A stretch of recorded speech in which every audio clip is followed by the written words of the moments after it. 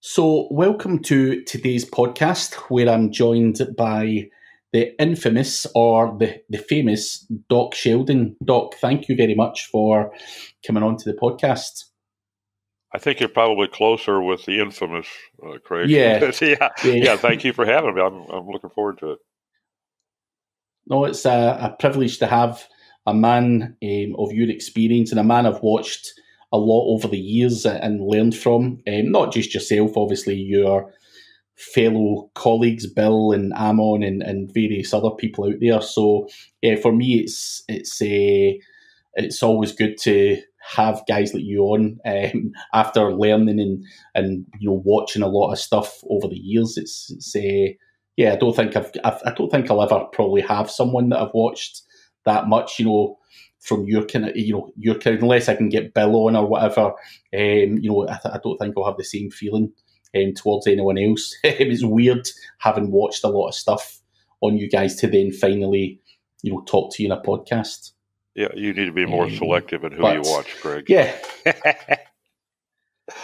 I know. Yeah, you taught me a lot of bad stuff. That's how I've got a bad reputation. It's listening to you too much. No, as I say, but for anyone who doesn't know who you are, Doc, can you tell the audience a bit about yourself and what you've done over the kind of last 20 years? Oh, well, I worked for about 20 years as a business consultant in the offline world and decided to retire early. And about the same time I decided to retire, Wall Street went tits up and left me without any financial reserves. So I decided to go back to work, but I didn't want to be on the road for 6 months of the year anymore. So I decided to start working online. And because I had some background in marketing and publishing, I decided that SEO copywriting might be a good way to go. I started with that, and I got so interested in SEO that I started studying SEO, and pretty soon that was the tail wagging the dog, and I started paying more attention to the SEO portion. The last 17 years, this is what I've been doing, and I still have the content agency, but my partner basically runs that, and I've been focusing on SEO, and I've tightened my focus over the last few years to the technical aspects rather than working on organic optimization or the paid, which I detest. I focus on the technical, getting the site to be fast, to be efficient, to be, crawlable and indexable. And over the last year and a half, I've started focusing heavily on GDPR because I find such a dearth of awareness. Nobody seems to even, I shouldn't say nobody, many companies don't even seem to know it exists. And of those who have heard of it, most of them think it doesn't apply to them. And the vast majority of them are wrong. So I focus now heavily on the technical aspects of GDPR, doing compliance audits and helping companies get into compliance with the GDPR, the General Data Protection Regulation out of the EU. And that's what I've been working on almost exclusively for the last year now. So. A year of GDPR. You obviously mentioned that the vast majority of people are ignorant or totally unaware of what GDPR is, and obviously feel that it's not relevant to them. And we had a brief chat prior to coming on here. Like, when GDPR was rolled out, there was no government initiative, or I'm not blaming the government. I don't know whose responsibility it would be to make a bigger awareness. It kind of almost dropped on our lap, saying, you just heard people talking about GDPR. You have to be GDPR compliant and stuff like that. So I think that obviously, is a big factor in it. There was no real build up to it. We all know that Brexit's happening and stuff like that, and it's been spoken about for years, and it's all over the press. But with GDPR and it was basically landed on your lap. That is obviously never going to be helpful. But I'm assuming you've got problems and educating people as to why they should be taking GDPR seriously? Yeah, often, I don't do a lot of outreach for this. I get most of my work via referrals, and a lot of the times the client company is already of an opinion that GDPR doesn't apply to them. I'm doing a client right now whose business is almost entirely U.S.-based customers. And so what they did is they simply blocked all European IP addresses, which is a shame because an awful lot of international, they're a B2B, and most international companies will have a presence in the EU and in the US. So they've lost that visibility. It seems a shame. So trying to convince them that, yes, it can apply to you, and here's how, and here are the possible repercussions if you don't comply, is sometimes an uphill battle. And people resist it, especially in the U.S. We Americans are a bit bullish about not being told what to do by anybody, much less somebody outside of our own borders. And being told that the European Union could arbitrarily tell us what we could do with our business in the U.S., that rankles. That really pisses some people off. And my attitude on GDPR is it's basically common decency and common sense. The main premise of GDPR is that someone's personal data belongs to them in perpetuity. The fact that you've gathered their name and social security number, for instance, does not suddenly make that your data. It is always theirs. Now, that's just common sense and common decency. And then protecting that data and giving them some avenues, some recourse to change it or have it deleted or not have it processed in a way that they don't want. That's just common sense too. So that's what GDPR is meant to do. So if you look at it from that standpoint, it shouldn't bother you quite as much. The other thing that I run into is when I show the GDPR to somebody who is unfamiliar with it, their reaction is much like my first reaction was. Good Lord, look at this. This is going to cost me millions. If they're a large corporation, they're talking about taking on perhaps, at least one, perhaps several more full-time employees, which is a cost. They're talking about a lot of disruption of their internal operations to implement new policies and procedures and train staff and all this. So for a large international corporation, it can be a major hit to their bottom line. But the vast majority of companies aren't faced with that. For a blogger, for instance, even if you're just blogging and providing free information to your readers, you're still potentially liable to comply. So, because the regulation specifically says it doesn't matter if any money changes hands. If you're gathering data, you're gathering data. If you're processing it, if you're passing it outside of the EU, these are all things that make you susceptible to certain aspects of the regulation. So it's not that much of a stretch to just think, okay, I've gathered someone's information. They have a right to expect me to treat it in a certain way. Because every single year, every month, we have hundreds of thousands, if not millions of users who have their data exposed because of breaches or hacks or just poor security. And that often falls into the hands of folks that like to sell lists, that like to use phony accounts, that like to make fraudulent charges against banks or credit cards. So the risk is tremendous. There are literally hundreds of billions of dollars lost every single year because of breaches. Hundreds of billions of dollars out of users' pockets, and much of it is unrecoverable. The other thing that happens, an awful lot of users have credit cards, for instance, that protect them against that sort of thing. So the bank loses the money instead, which means that for all of us, the cost of using those banks will go up. The impact is widespread. So we need to protect their data. And GDPR is simply motivating. They have massive potential fines under GDPR, up to 20 million euros or 4% of your annual turnover, whichever is greater. But it's not meant to be punitive. It's meant to be motivational. They scale those fines depending upon the seriousness of the infraction. Mm-hmm. So they're not trying to put people out of business. It is intended to be able to be an incentive to comply. And it should be. Yeah. Yeah, I think that makes sense, obviously. Yeah, you've got to hit people in the pocket sometimes to teach them a lesson.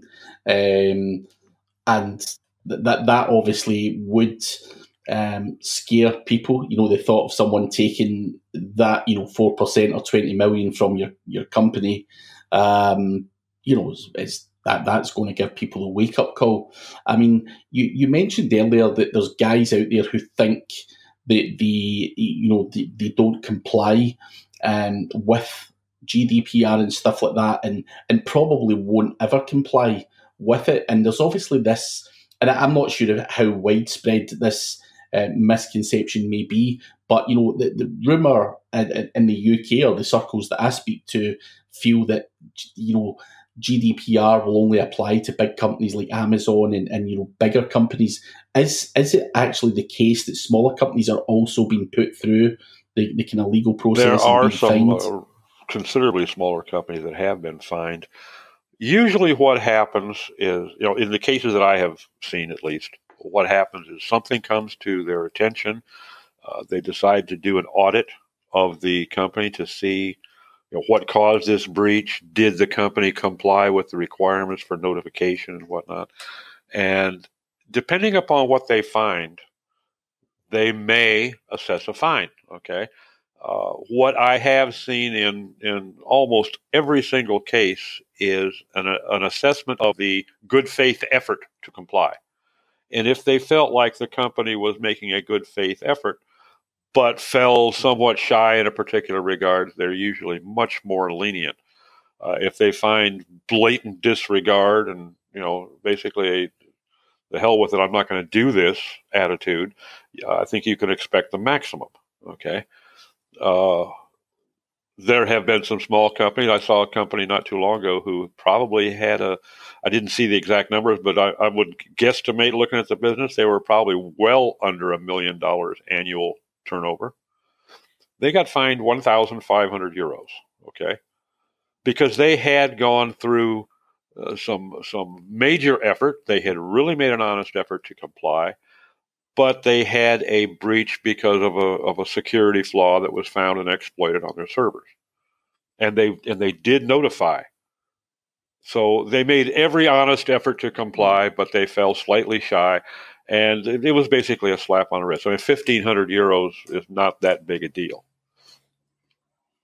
But it was a wake-up call to them. But they had really tried. Yeah. And not over the last 3 weeks. They had been working on it since 2017. So that, to me, was a very almost lenient, at the very least, a very fair fine. I think the commission probably felt it was incumbent on them to do something to slap them on the wrist, and it was a token amount. So you've probably heard about, Facebook and Google, of course, are huge targets, both of whom have taken a very antagonistic attitude towards European regulations. So I think they made an example of them. They had not made what was deemed to be a very honest effort to comply. They basically thumbed their nose at the commission and, it's one of those screw you. No, screw you. So.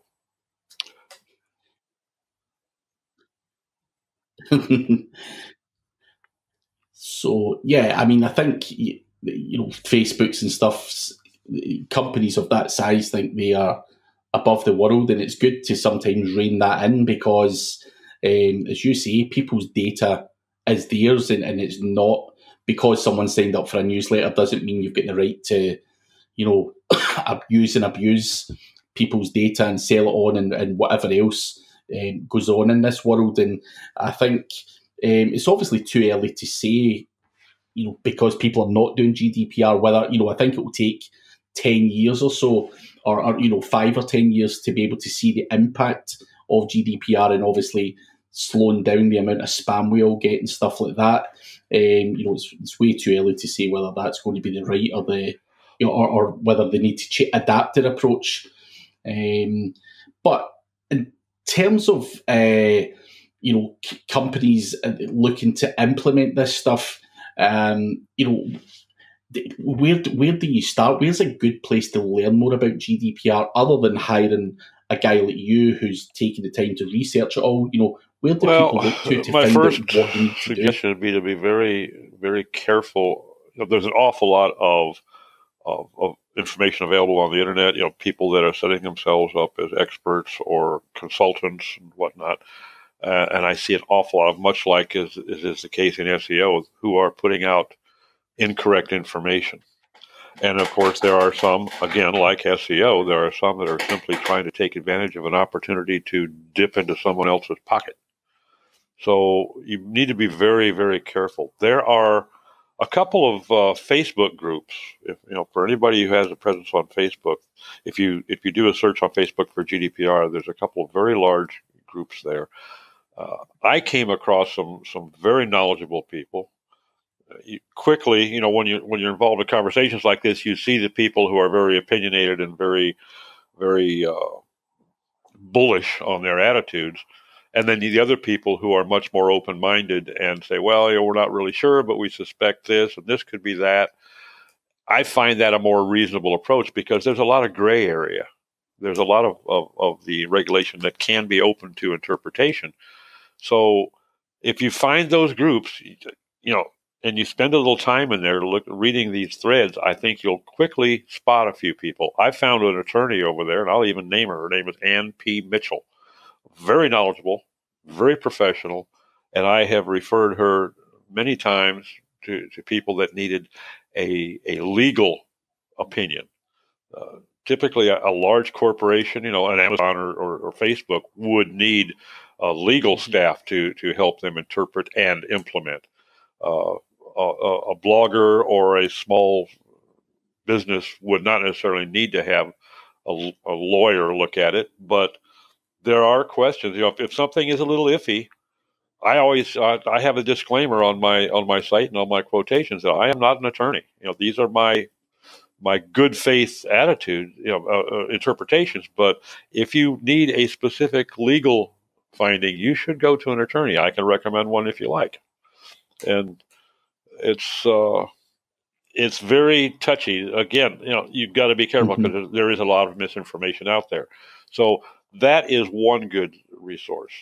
Another good resource that has not yet been made public, supposedly in the ICO, which is the UK version, the Commission, is going to be publishing a list of certified GDPR consultants. Now, I have not been able to see yet the criteria for certification, but it is a certification of compliance by the Commission. So I would hope that it would be a fairly reliable thing, that these are people who are working within the realm of the regulation and giving good guidance. So I will be sharing that as soon as it does happen. I've heard, rumor is saying that it's going to be happening before the end of the year. I hope that's true. That would be another resource when it happens. The other thing is, just like with any sort of service, I think that referrals, recommendations from other clients, most companies that I have seen, they're not trying to do it in-house. To get out there and learn it and then take all the steps to comply is a massive effort when you're starting from ground zero. So most companies are not doing that. Their implementation may be in-house, but they're bringing in outside consultants. So if you find a company that is, especially if it's a business that is sized similarly to your own, who has obviously made the effort to comply, and it's not just downloading some WordPress plugin that calls itself GDPR compliance or something. if they've done more than that, you might reach out to them and ask them, hey, did you work with somebody outside of your organization? We're looking to do this, and you seem to have gotten your ducks in a row. Is there somebody you would recommend? That can be helpful too.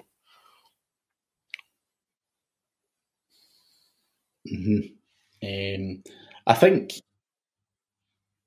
yeah, you have to look at other people and see what they're doing as well, and take inspiration from that, because they could have spent, X amount of money getting those ducks in a row. So it's a good suggestion, that one. Is there any other places where people can learn? I mean, because it's such a new subject, I think it's like being new to SEO again. You just don't know who the hell to believe, because there are guys out there portraying themselves to be, experts, and then you look between the lines and you can, spot them a mile away, like just chatting absolute garbage. And as you say, looking to dip into people's pockets, it's insane. But we're always going to be faced with that now. I don't know of any good resource at this point, Craig. That's an interesting idea. I might try to, get with some people and try to put together some sort of a list. I do GDPR compliance audits for my clients and help them get in compliant. But it is, I by no means consider myself an expert. I have, maybe a year and a half of involvement with it. I've done an awful lot of research, spent a lot of time working on it, but it's still just like anything, there's a lot left to learn. And I think a lot of it is going to be, a lot of that learning is going to be on the process side from the commission standpoint. Yeah. It really was a very valiant effort to put together an extensive regulation in a relatively short period of time. They covered the bases pretty well, okay? But because the regulation covers basically every conceivable scenario, there are a lot of areas that is difficult for some businesses to determine, does this apply to me or not? There's some gray in interpretation. And I think a lot of that interpretation is going to come out as cases arise and we see how the commission responds to them. And we'll start seeing some clarification come. The one thing that I have seen that I've been rather dismayed with, normally with something this complex, you would hope that there would be a contact point where someone could send a specific question to someone in power, someone at the commission, and say, okay, if this is the way we're doing this, are we good? Are we in compliance? And you can request an audit. But I suppose you could go to the tax board and request an audit too. But does anybody really want to open that Pandora's box if they're not sure? Mm-hmm. Yeah. And plus the fact that you got to understand there's an awful lot of non-compliant entities out there that the commission is trying to look at and handle. They have all these different supervisory authorities scattered around the different member states of the union. And that was brilliant the way that they did that. They managed to diffuse that effort somewhat. But how many of those member states are going to have a massive staff to handle this? There's budget constraints laid upon them as well. So trying to make people available to do even voluntary audits mm-hmm. is going to be a bit of a stretch depending upon where you're located. So no, there is no place. I wish that there was something I could recommend. Like I say, I do these audits, and I do not consider myself an expert. I don't know of any other non-lawyer that is working in this area that I would consider to be very proficient, okay, and reliable. I do know some people that are looking at it, and I think they're trying to decide, is this something that they want to really delve into? To the best of my knowledge, none of them have yet. Why I decided to, I have no idea. Just a glutton for punishment, I suppose. It's fascinating to me. It's an educational process, but like I said, I'm learning every day. So I'm not an expert, and I can't say here are experts. I do have that one attorney that I feel qualifies, but she's a practicing attorney, and this is an area of her practice. She is not going to be able to come in and do what a company needs in terms of auditing and determining their compliance needs. And plus the fact, who wants to pay a lawyer's rate, hourly rate, to see if something complies or to see if they need to worry about it.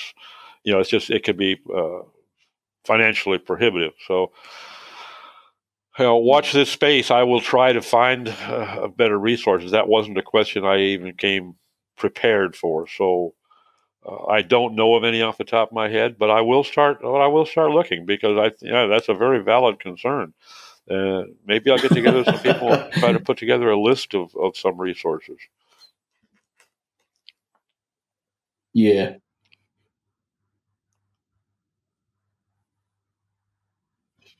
Yeah, be perfect if you could.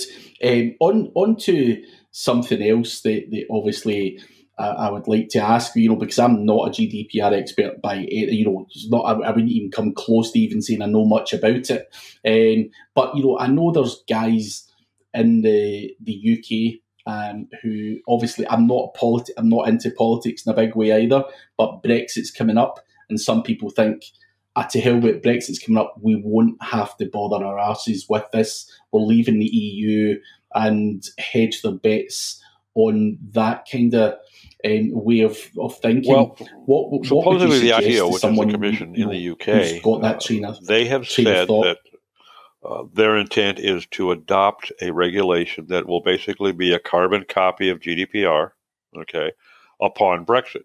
So if a company in the UK is working towards GDPR compliance, they should not face any necessity to rework things.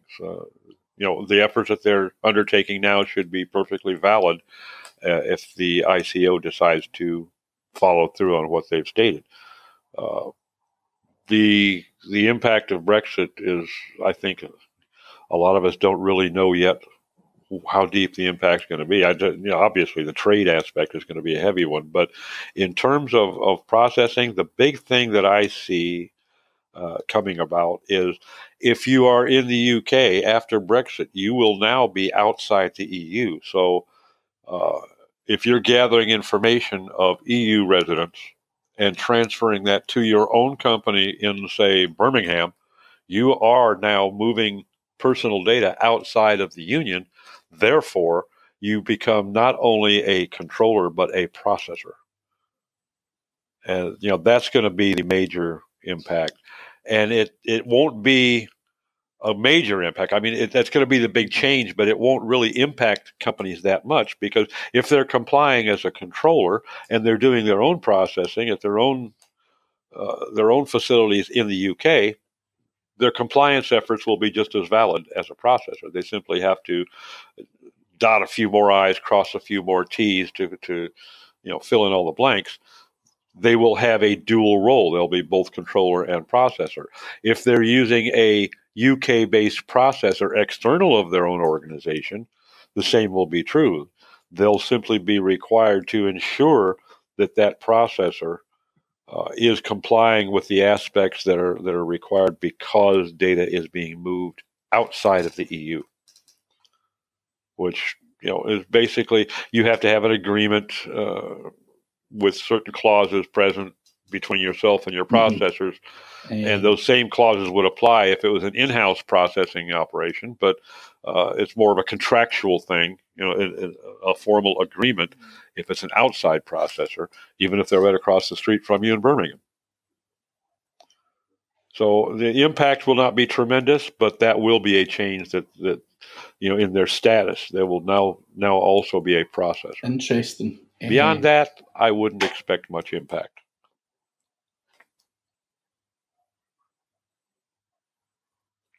So,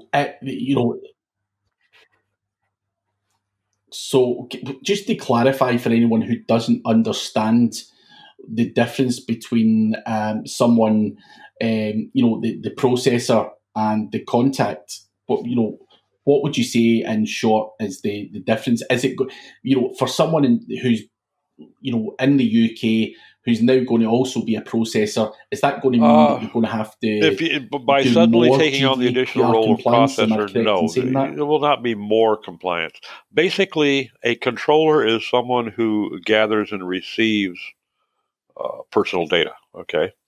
And the processor, whether it be the controller or an outside entity, the processor is someone who uses that data, processes it to, whether it be for marketing purposes, communications purposes, to comply with a sales contract, whatever, in any way whatsoever that they process that information in a means that is potentially identifiable to the data subject, which is the user who's the owner of that information. They're the processor. So there's not a difference in the responsibilities. It's just basically a matter of definitions. Like I say, the biggest thing is that there needs to be a formal agreement, a contractual arrangement between a controller and a processor if they're outside the organization. You can't simply have a word of mouth agreement. You can't continue with business as usual with your brother-in-law down the street. You have to have something formal in writing, and there are requirements to when you have to report such exportation from your company to a processor, exportation from the EU to an entity outside the EU, to supervisory authorities. The big thing that I think that also is going to fall, that I just thought of, that's going to fall upon UK-based businesses after Brexit is there is a requirement for any business that is not physically located within the EU or the EEA, the European Economic Area. You must have a representative, okay, somewhere in the member state where you're doing business. Now, if you're in the EU, pick a member state. You can have one in Belgium or Germany or France or Spain, wherever. As long as it's a member state of the EU, you can have a representative. And this is basically someone who can be a local, if you will, contact point, within the EU local. That can be someone who can receive service of legal documents. They can be held responsible. It's a legal representative, much like in the United States, many people they may live in Texas, but they have a Delaware corporation. They have to have a legal representative in Delaware to do that. And that person can receive notifications and services from the Delaware government, okay, on their behalf. It's the same concept. So if you're in the UK and after Brexit, now you will be required to find a representative. Now, this presents a problem for everybody because at present there is a real dearth of representatives available. Okay, this is something that just was not foreseen, and there aren't nearly enough people out there that are prepared to become legal representatives within different member states as compared to the number of companies who are looking for them. You and I both know when that sort of a situation arises, Craig, you're going to have all sorts of jacklegs jumping up and saying, send me €1,000,000. I'll be your representative. And the person is not going to fulfill the requirements. All they're going to do is cash your check. So that is where I think that having a list of certified representatives is going to be imperative. And that list needs to grow rapidly because there just aren't enough people available. I mean, one person can be representative for a number of companies, obviously, but it's a real uphill battle. I am looking for one right now for a client and having a hard time finding somebody who is available and affordable and capable. The capable is important because if that person fails to comply, they can make my company liable for massive fines. I'm responsible for ensuring that they comply. So they're representing my brand, and they can hurt us if they don't do their job. So you have to be very careful with that. That will affect UK citizens after Brexit.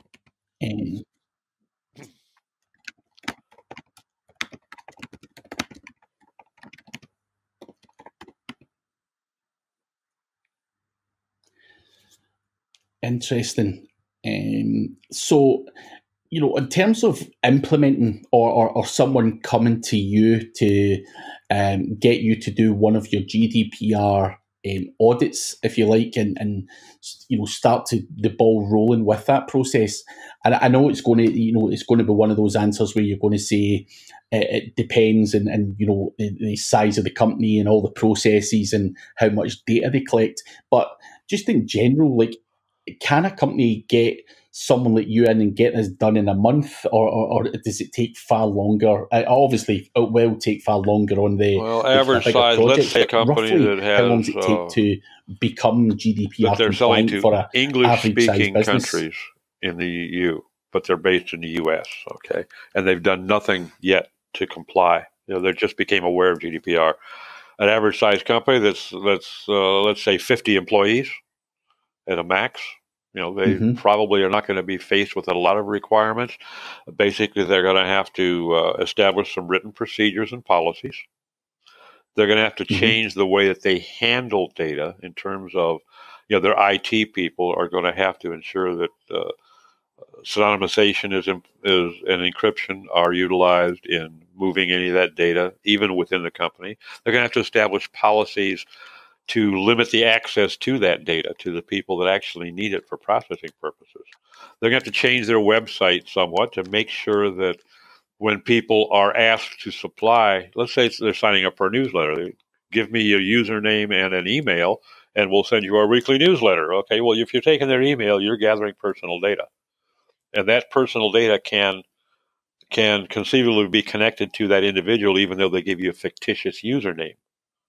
So you have to make them aware of why you want it and what you're going to do with it and who you're going to share it with, if anybody, and of their rights under GDPR in terms of having it corrected if it's mistaken, the uses of it limited, to get a copy of it, to have it removed and deleted entirely, that right to be forgotten thing.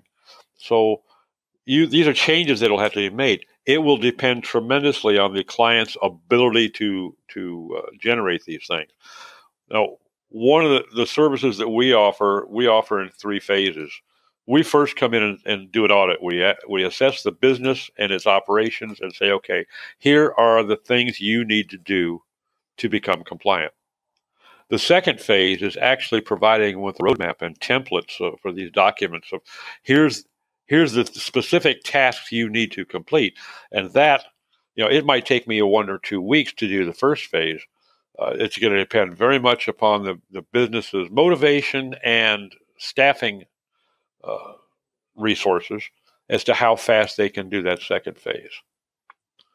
And then the third phase, we come back and again do an audit, a compliance audit, make sure that everything was properly implemented, is fully functional, and still, does actually comply in all regards, and give them a written report of that. That serves as documentation should they ever fall under the scrutiny of the commission. It serves as documentation of their efforts, which always helps. Okay, shows good faith effort, and if it does need correction, obviously, then those corrections would need to be made as well. So it can take. I have seen it take as little as 2 weeks for a very small company. This company I think had eight people, 7 people. And they dealt with people in the UK. So, presently, because the UK is still in the EU, they had to comply in that regard. They decided that they might as well go whole hog and make sure they're still compliant after Brexit.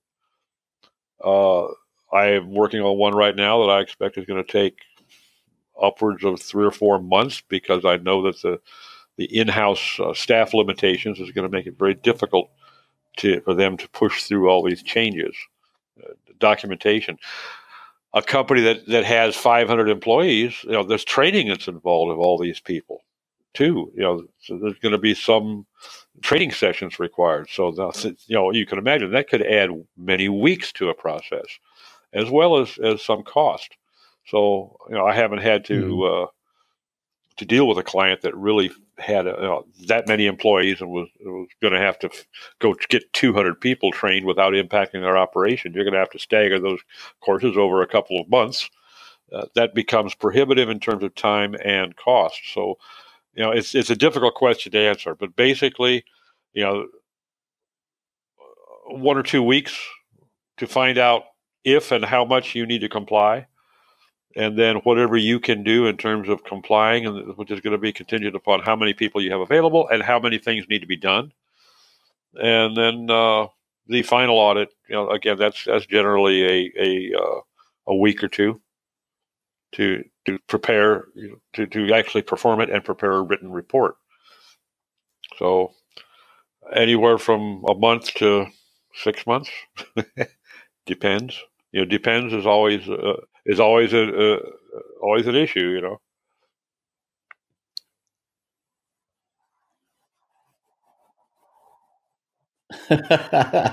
Yeah, it's. I knew it was going to be it depends answer, but I think it's obviously good for people to hear the kind of what goes on behind it, and as I say, it depends, because you might have to train 200 staff is still a good answer. It just gives people something to think about in terms of what the task that lies ahead.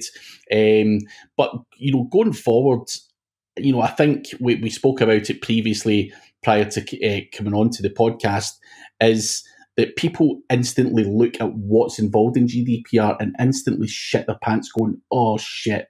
And I think in general, yeah, I think that was my first impression when I first looked at the regulation. It basically is intended to cover every conceivable would that be scenario. right with that kind of thought? So when somebody looks at it, it's 150 pages of semi-legalese, and their impression is, oh my God, this is going to cost me an arm and a leg. This is going to take me forever to do.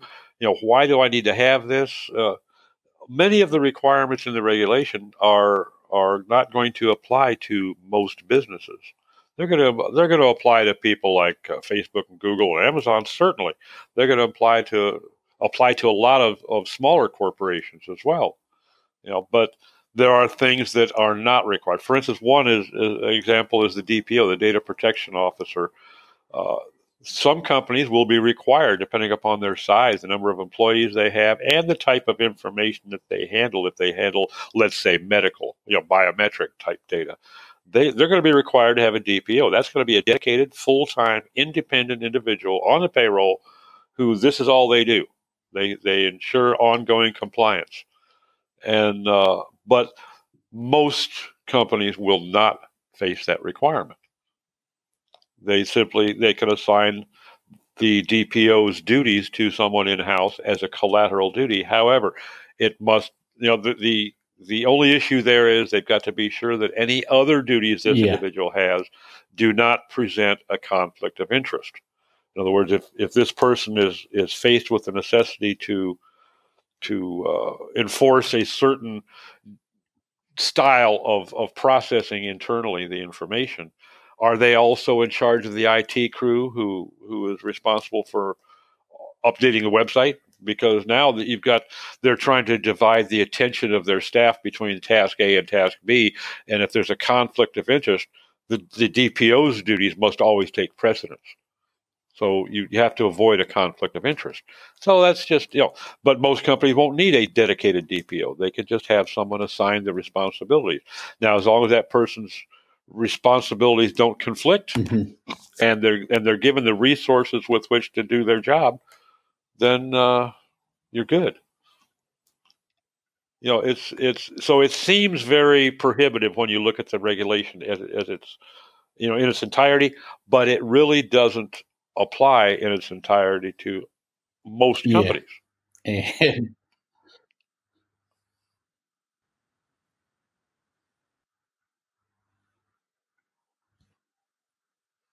Oh yeah, pretty much sums up my impression too. Yeah, shit. Yeah, I mean, that's obviously the first thing I saw when I seen GDPR was shit. And how am I going to deal with this? And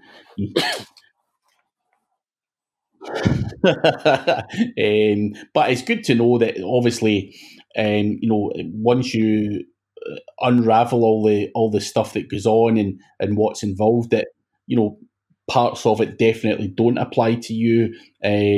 But I think if you to give people an end kind of thing. I think it's common sense and common decency is just being put into practice, and it's trying to eliminate the people who spam the crap out of stuff and don't build marketing lists organically. People who are buying lists and stuff are all the ones that are going to suffer, and I don't think that's always a bad thing. Well, yeah.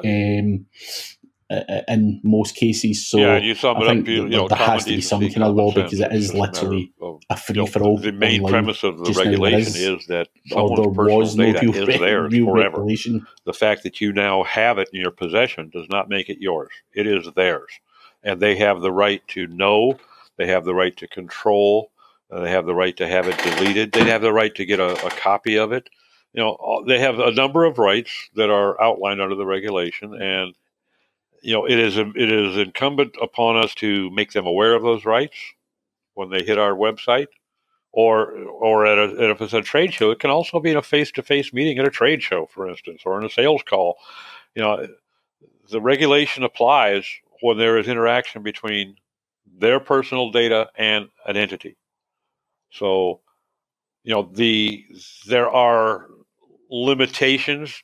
The fact that you have my email address because we met at a bar does not mean that you have to read me like a Miranda card, read me my rights when you ask me for my email address. But if you take that email address and do anything with it, put it into your system, okay, you take it, put it into your electronic Rolodex, yay. If you did that on an occasional basis, not a big thing. It doesn't necessarily apply. But if you're going to a trade show and you get 1,500 cards and put them all into, now you're approaching a scale that does require some sort of compliance, okay? And those are the gray areas. And I think they were left intentionally vague.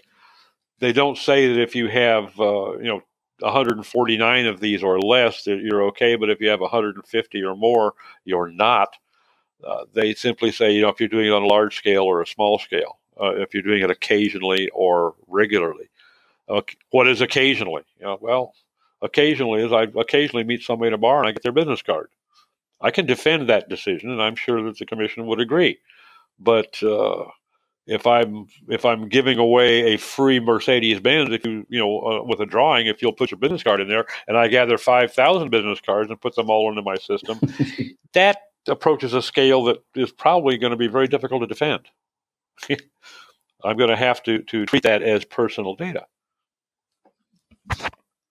So it's common sense, It's just remembering that the information is not ours simply because we came into possession of it, and remembering that the users that the people that are the owners of that data remain the owner. Yes, and it's all must have control of it.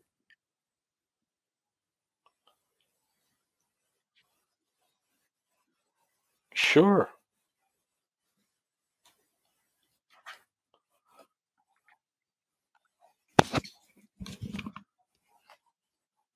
Yeah, and as I say, common decency comes into play as well. You just wouldn't do that with a normal person's data, surely. I have probably done it in the past, but realistically, none of us want to have that going on. But sadly, Doc, we are at the 50-minute part, and I know we could probably talk all day about lots of different subjects, especially given a man of your experience. But I'd love to have you on in the future to cover. Well, I can always be found talk about different on Facebook, things. Doc Sheldon. But for anyone who is interested in my getting email hold of you or doc potentially talking to you about GDPR or something else, where's the best place to get hold of you? Or DocSheldon@gmail.com. Okay. And if you can't find me, you can always find Craig. Somewhere back in our lineage, we are related. We're both Campbells, so he generally knows where to find me too.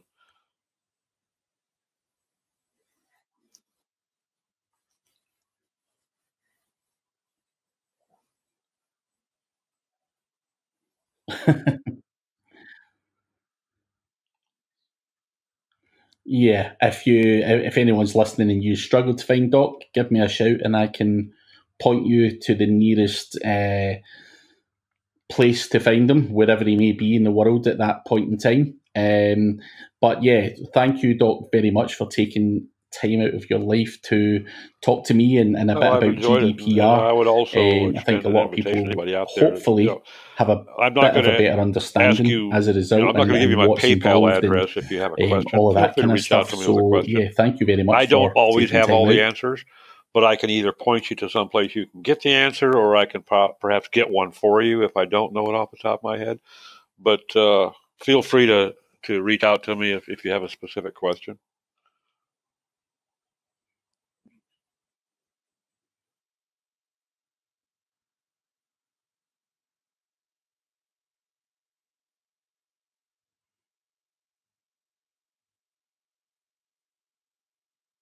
Perfect, Doc. Thank you. Doc, thank you. Doc, thank you. Doc, thank you. Doc, thank you.